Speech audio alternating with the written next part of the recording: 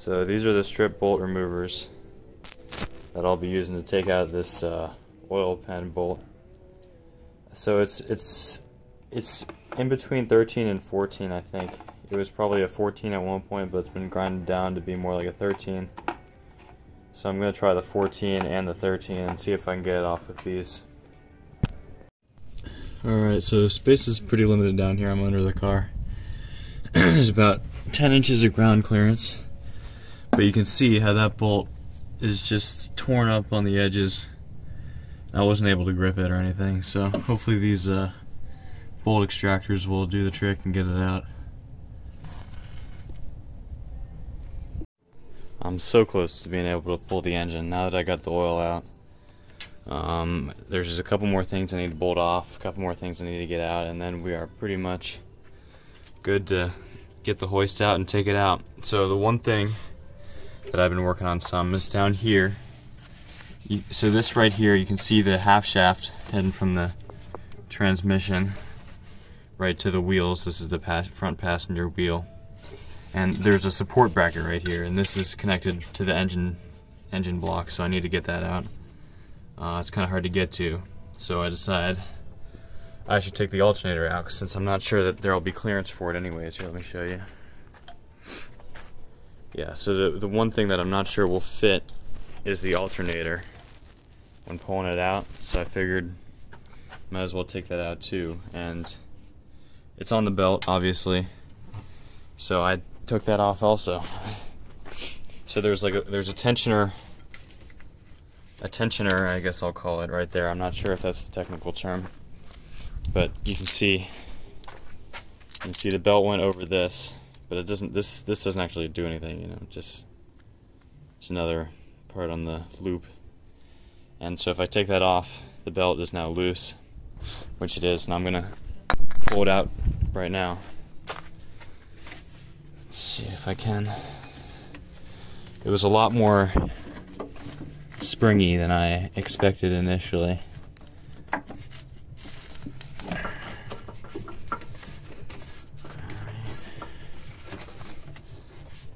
It's stuck on something in there. Oh, look at that. There we go. So that's the belt. That's got, you know, the starter, alternator, AC compressor. It's all on this one line right off the end of the engine. So now that's off, and we can get to work. Oh shit. I think I need that part. Oh, I'll find it. So all the bolts should be off now, so let's see if I can get this thing off. Oh, there we go. Oh, is there going to be clearance? There might not be space. Oh, there we go. Wow, it's heavier than I was expecting. Wow, that's something. That's got to be at least, jeez, 15 pounds? I thought it was only maybe like 4 pounds, but I guess not. So that's out. Let's look at the space now. Yeah, loads of clearance now. So that'll be pretty easy to pull out. Now that's out. The engine, that is. And then we can do the fun part, the conversion. Okay, so I think I got the last piece off that I need to get off before I can start. I can connect the hoist up right here and start hauling the engine out.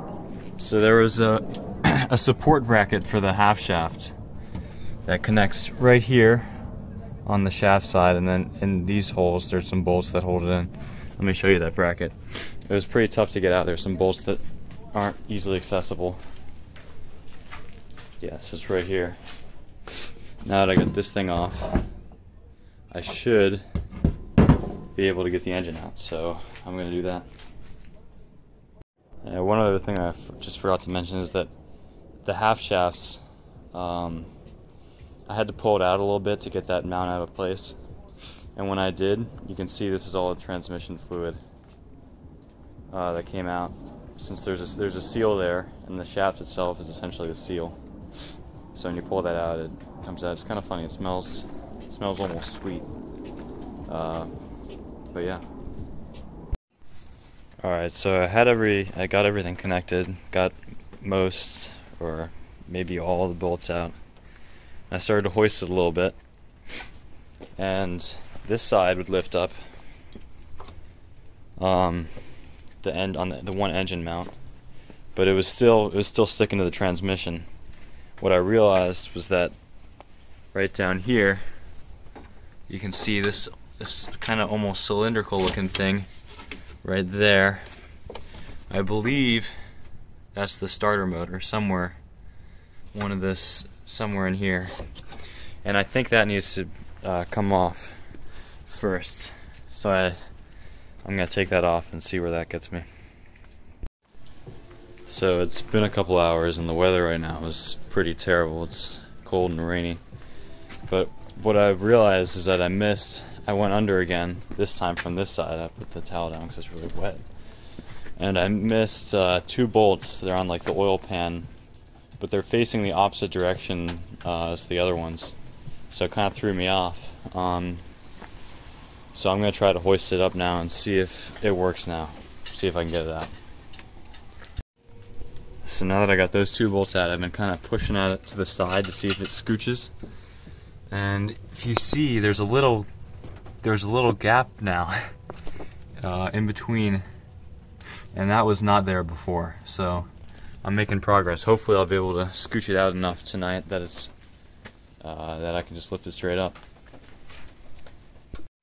So last night I was having a really tough time getting the engine out, and you can see there's just not clearance for the belt pulleys to get out, and also the clutch. I forget what it's called. The clutch disc. Let's leave it at that. So what I did was there might be space if I can pull this forward enough, but this intake is in the way. So I took this off. And now hopefully there will be enough space so that I can shift this engine over enough so that I can just lift it right out.